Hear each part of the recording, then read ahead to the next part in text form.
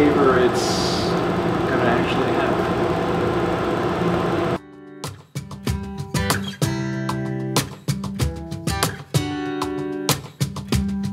We are just a few days away from Thanksgiving, and in celebration of this holiday coming up, I am going to take you guys with me to a local butcher. I'm going to introduce you to somebody that I've recently gotten to know, and I've learned a little bit about his business, him and his family's business, a new business in the area. I'm gonna show you what he's doing to get ready for this holiday season. He's got a lot of orders coming up for Thanksgiving.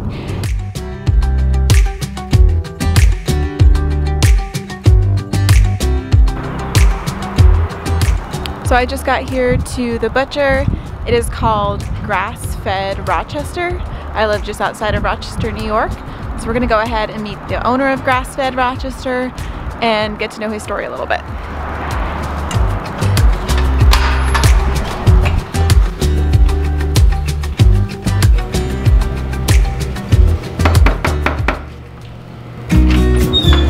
Hey, how's it going? Okay. It is impossible to hear anything in here, so. I've been feeling so small. Watch the clock ticking off the wall. But tonight I'm letting it go. Spend my coin for sure. I'm gonna be. My name is Rob Knight. I am one of the owners of Fed, which is Rochester's first vegan butcher shop. I make meat substitutes for the masses to be used in however the customer wants to. So we have like a chicken substitute, we have a very popular bacon substitute, breakfast sausage, other kinds of sausage, and for this holiday season coming up, we actually have a vegan stuffed roast. Look at this beauty right here. So what is this? So this is yuba, which is like soy skin. Soy skin. If you're like boiling soy milk, this is what forms on top. Oh, and cool. so people pull it off and they use it for this stuff. I thought we'd try using it for the skin for the turkey. I'm gonna wrap it with the yuba skin. I have got some root vegetables over here in a tray that I just had kind of lying around. So I figure I'd put it in there, and then we could roast it in the pan and see how it is. Whip together a little gravy, and we can give it a shot. Yeah. Being vegan is just a much more compassionate way of living. It kind of takes the focus off of yourself and makes you think about others, other beings, and your impact on the world around you. So that's kind of why I thought this would be a good business to start. I think a lot of people are scared of that word. I think they think it's a little overwhelming. They're not quite sure how to do this themselves. And this is a way for them to kind of almost baby step into trying out some things that are maybe outside their comfort zone. They don't have to buy a 5-pound bag of nutritional yeast and keep it in the cupboard and use it only once and be like, what do I use this for? I can do that for you. And then one argument I hear a lot when I say that I'm vegan or vegetarian or plant-based is, but I love bacon. And this guy makes really, really good baconless bacon. So it's not always, just because you have a love for the taste of something doesn't mean it has to actually support animal cruelty. You can still enjoy that flavor, those tastes, in a way that doesn't harm animals. So I would say your bacon, but the goal is for it to taste like bacon.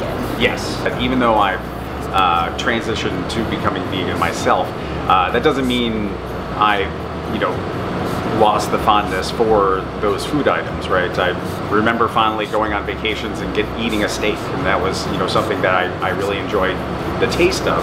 But at this point in my life, I don't do that because of the impact it has on the animals, the environment, etc.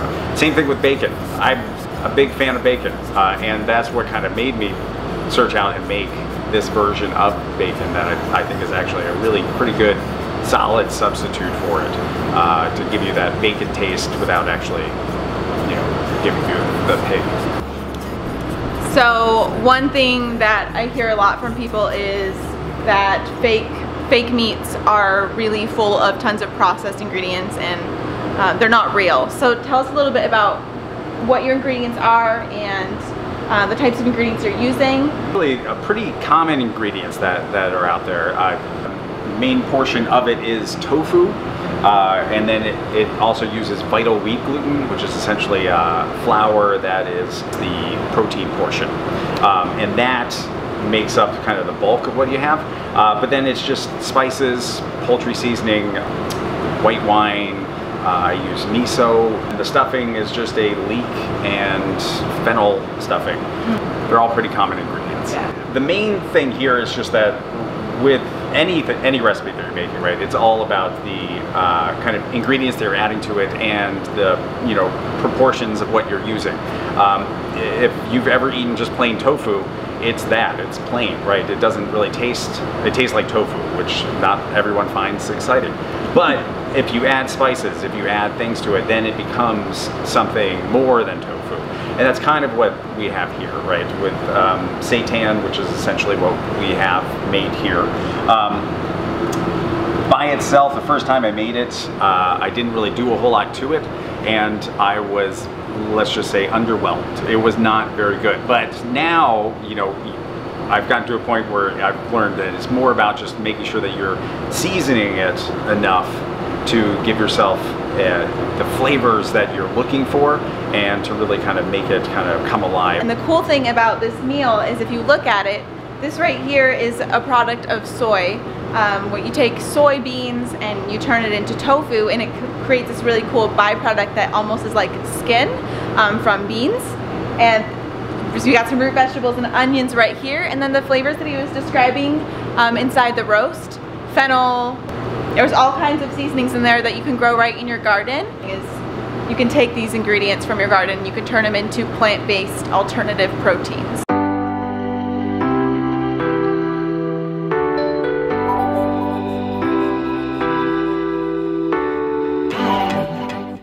You're in this space now, which is temporary, and you have goals of opening a what we think of as like a traditional storefront butcher shop. You got it.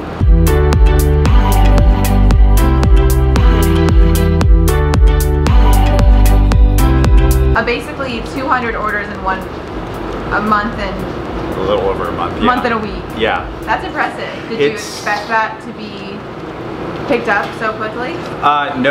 No, that was definitely something that kind of took us by surprise. So we just wanted to kind of see what the level of interest was, to see if there actually is a business here.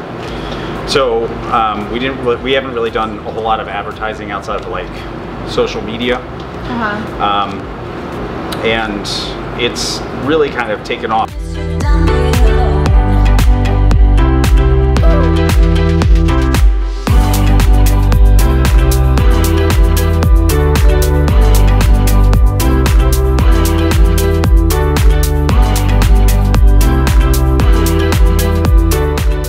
Wrap it up, and then we give it a little twist. We'll tie it off. And now what is this, cheesecloth? This is cheesecloth, yep. And then we have our little butcher's twine.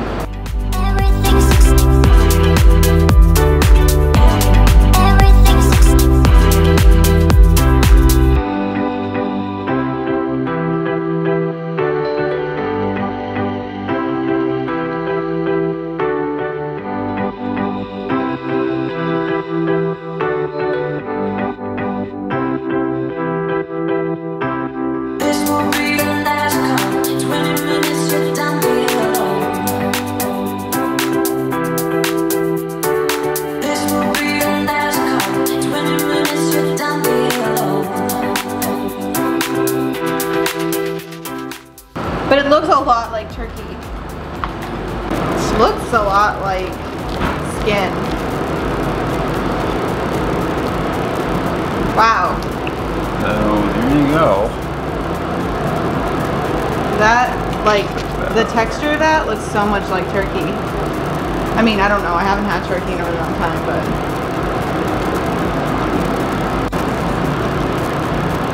that is some good looking, So you want me to do a few slices, throw some vegetables, plate it and then put the, yeah. the gravy on? Yeah, that sounds perfect.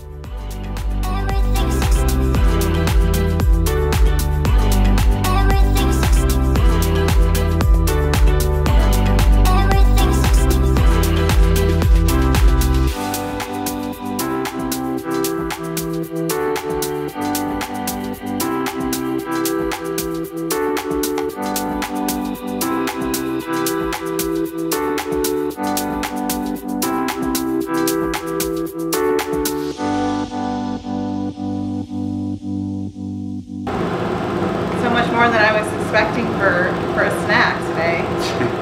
Got a full Thanksgiving dinner. You get the whole flavor it's gonna actually have.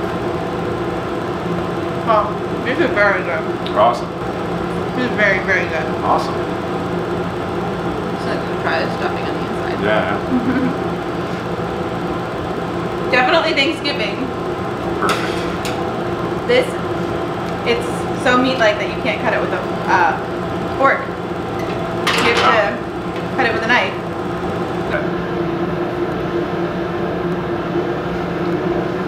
Very good. Best mock turkey, honestly best mock meat I've had. Very, very good. My philosophy is if you don't have to hurt or kill an animal in order to be healthy and thriving and eat delicious food and eat amazing food, then why do it?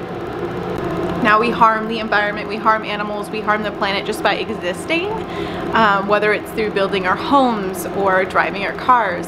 We can minimize our impact as much as possible, and one way we can do that is through the food that we eat. And what I love about Fed Rochester is they're providing food options that decrease our harm on turkeys for Thanksgiving, on pigs through a bacon option, and really focus on finding amazing food without creating that negative harm that we can avoid through the food that we choose to eat.